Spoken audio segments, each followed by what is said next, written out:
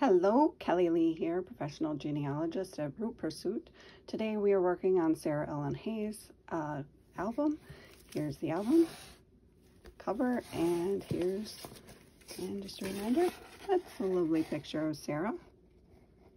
It's an old tintype that is kind of disintegrating, but there she is, and this is the album we're working on, and today we're working on her 1860 census. So let's find out about Sarah in the 1860 census and the page layout, of course. So I went to familysearch.org and I printed out a copy of the 1860 census where Sarah was living with her father, William Hayes, age 32, her mother, Eliza, age 34,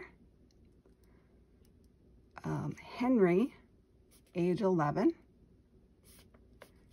William, age 6, Josiah, age 4, and Sarah, age 2. So,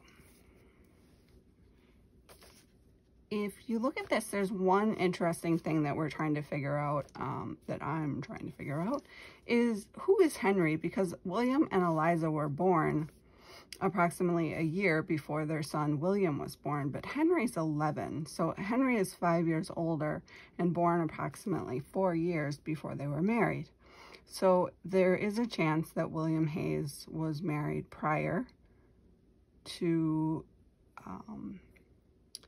marrying Eliza, or in fact Henry is not his son and perhaps just another family member. But generally they wouldn't have listed him at the top, they would have just put him down at the bottom, as they did. There aren't any examples on this page, but all of a sudden you'll see somebody older at the bottom of the household, and it's maybe a servant or a farm laborer or a cousin, nephew, niece, that sort of thing.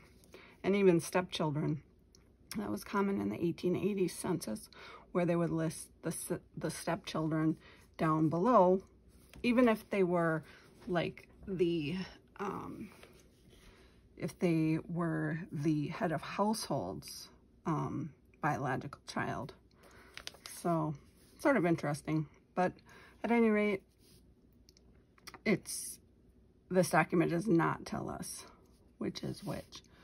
So let's just see here. It says attended school. So Henry was attending school. Everybody was born in Kentucky. Their value of personal value of personal property, value of real estate. So he has no real estate. So wherever he's farming on somebody else's farm. So they'll likely have a house that they are renting or leasing, and then their value of personal property is only $500. So they were pretty poor. They weren't well-to-do. They were probably struggling a little bit and having just the basics. But it does say that he was a farmer, so he likely farmed on a brother's land or something along those lines, or perhaps a brother-in-law or something like that, somebody related, where it's the farm that he even maybe grew up on, but he wasn't given the rights to, or it's split or something, who knows.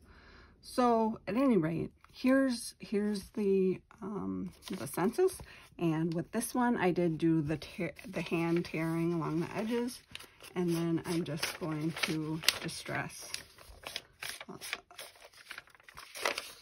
the edges as well.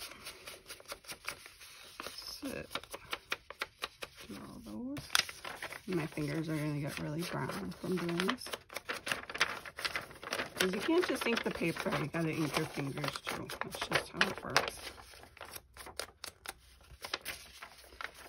I never used to do this. I was always, that in the 90s and early 2000s, I was a scrapbooker, and everything was very clean and perfect and lined up.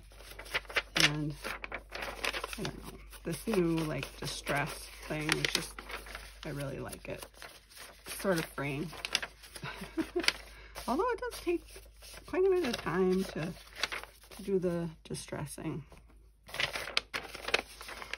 but not too long, and it's not like a hard thing to do, so it's still worth it.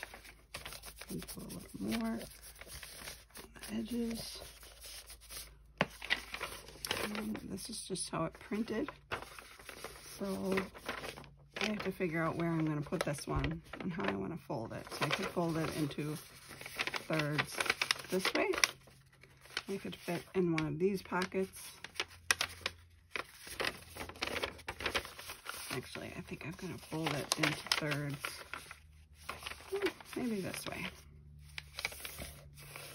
And then I can actually show you what's going on with this page as well, because I didn't do that yet. So let's do that. All right, so for this page, I have 3 pockets. This pocket here,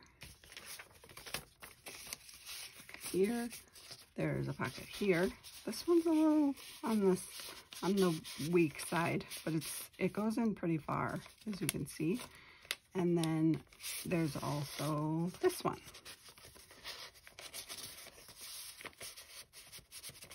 Not as far. So I'm thinking the best choice is going to be this pocket. See how far I can get that in there. I may have to reinforce this with something, maybe something decorative.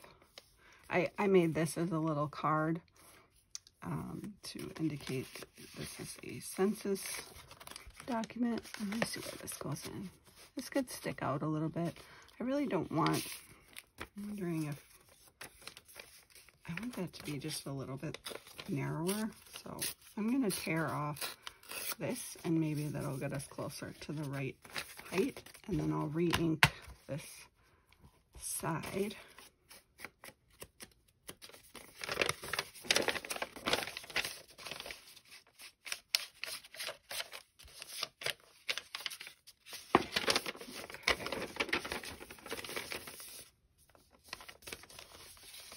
Oh yeah, this pocket is definitely a little on the wimpy side. We're definitely gonna have to get something in there to strengthen that. Something that doesn't look too out of place. Like that. That would look really out of place. Let me see. It's not the worst. I was thinking like a circle, but I don't think that's the way we want to go.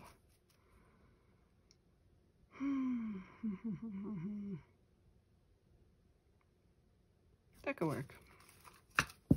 We're doing it.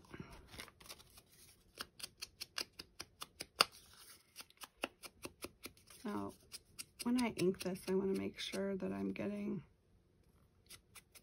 the edge this direction so you don't see that white anymore, but also I really want it to come over onto that cream side to give it sort of a silhouette effect.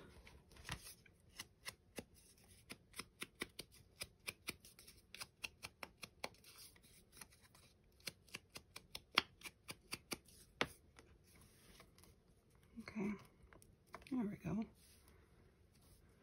And before I put that on there, I have to decide what I want to write on here. Now I'm not, I had used this color, but that's not the color I used. This, maybe brown today. I've already got 1860. I've got census, so let's do, we're gonna do Somerset.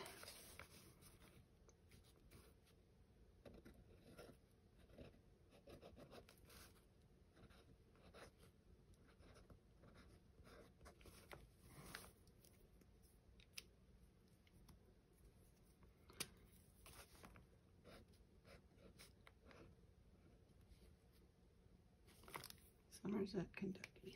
Okay. Now,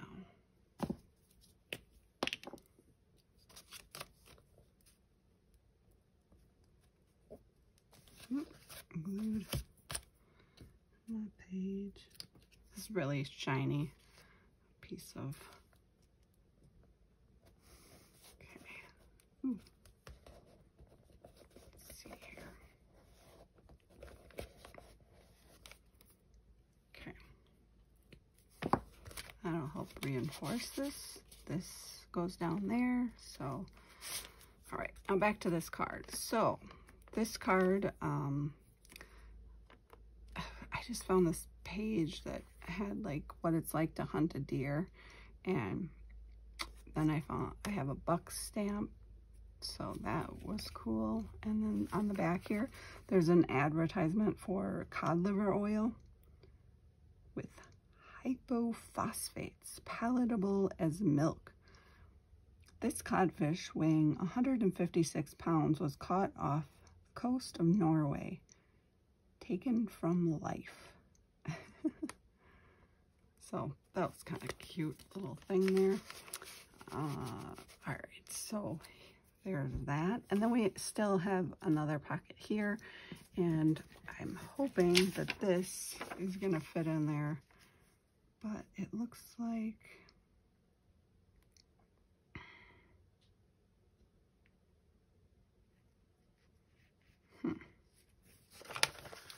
well, we're gonna fold it. So how are we gonna fold it?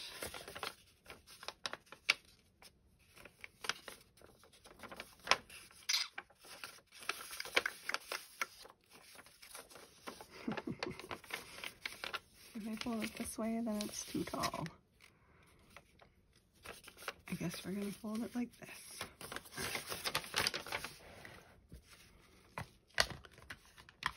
Okay, so I really want to highlight, but I don't want to do it in a way that's obnoxious. So I'm not going to do like fluorescent or anything like that. So the question is, do I have any markers that are light enough? Maybe this marker? I need to do a test on something. All right. I don't want to do a test on something yellow. That wouldn't be helpful. Okay, here's a test. Okay, I can look at that. And hopefully it doesn't ruin my marker.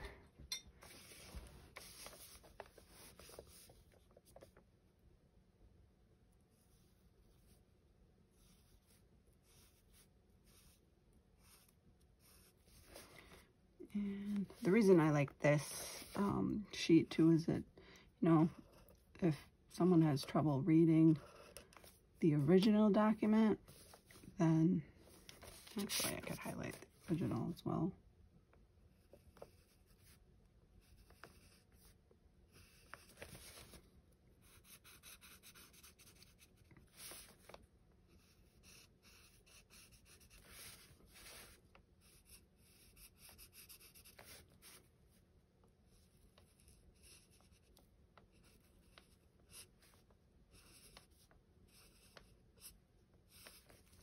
Okay. Just a little highlight. Okay.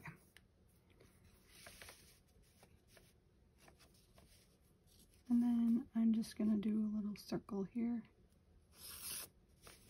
Very lightly. Oh, you can't even see that circle. Just showing that there are barren neighbors, and eventually Sarah Ellen Hayes is going to marry someone by the name of Barron. But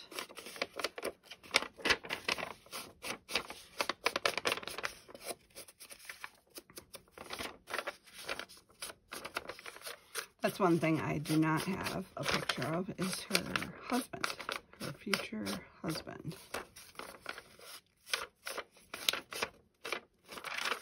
It feels weird me saying future, because obviously future from where we are in this project.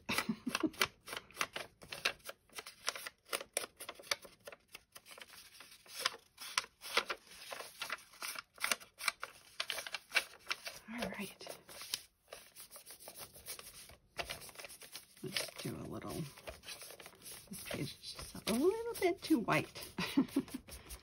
All right, a little too stark.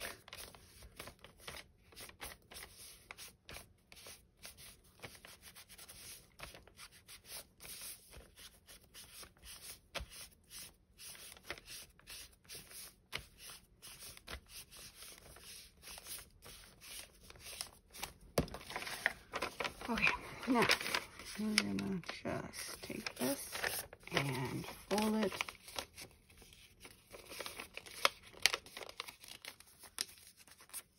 Just like that.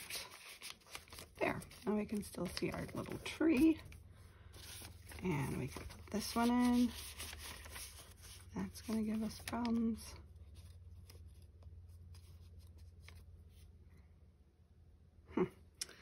Maybe a little washi tape back there. Got a little washi tape here. I'm not gonna use that piece. Let's use this piece. It'll give us just a little bit of reinforcement back there. There we go.